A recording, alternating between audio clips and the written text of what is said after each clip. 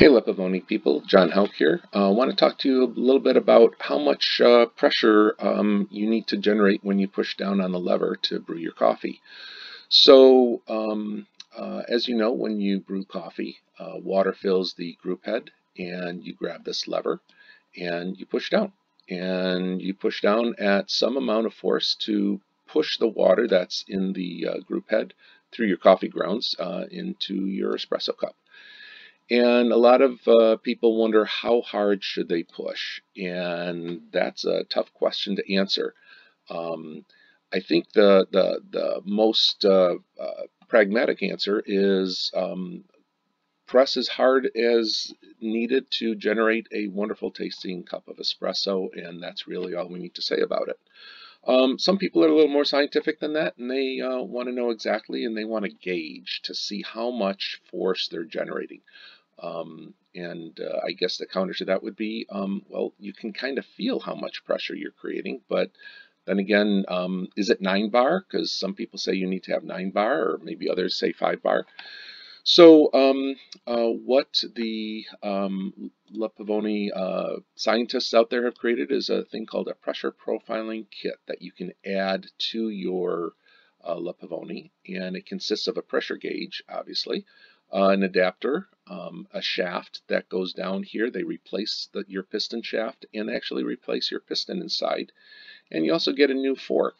And let me show you what your product looks like. Before that, you've got this nice rounded fork. And when you get the pressure profiling kit, you get a different fork. I actually think you get a shaft too, or a lever. Use your existing handle, and but the rest of the parts you replace. So let's take a peek inside what this looks like without the pressure profiling kit. One thing to point out is the bottom of the piston is solid. Your shaft is solid, and this pin right here that goes through your that goes through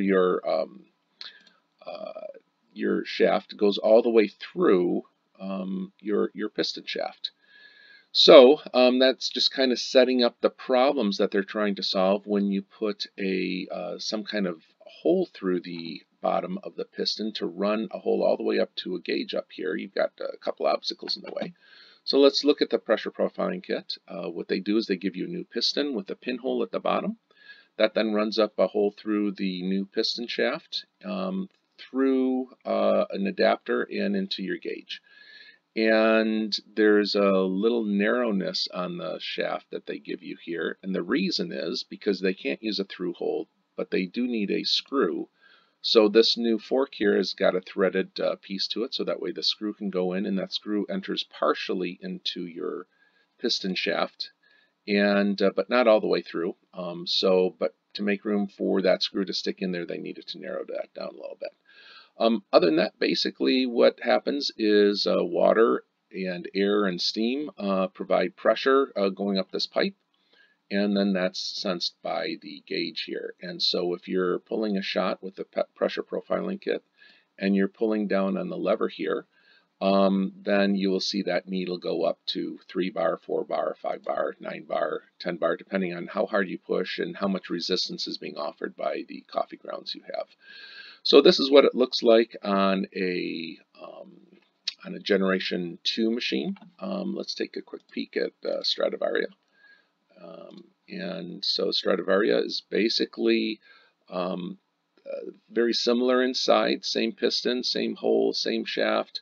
But what happens on the Stradivaria when you add this is you kind of lose your nice looking Stradivaria curved lever. That goes away and you get this kind of straightness, but it gives you the gauge and allows you to see what force is required to make your espresso at 9 bar if that's your goal.